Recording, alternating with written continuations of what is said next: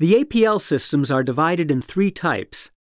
The APL Classic is the simplest and most economical, with no interaction with pedestrians. The APL Smart, instead, features an intelligent dimming that increases the lighting level of the crossing from 40% to 100% and activates the LED flashing lights only when a pedestrian is about to cross, increasing the efficacy of the system. Finally, the APL Solar, our photovoltaic version, which is a possible solution only for installation sites without street lighting because its low power is enough to create a good contrast only in dark areas. Each of the types of APL described above is available in different solutions. The most common, cost-effective, and easier to install is the Solution 1.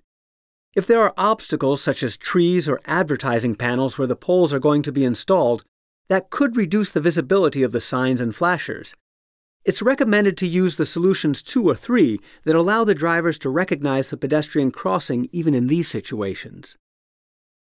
The Solutions 2 and 3 are also indicated for installations on roads with speed limit over 50 kilometers an hour.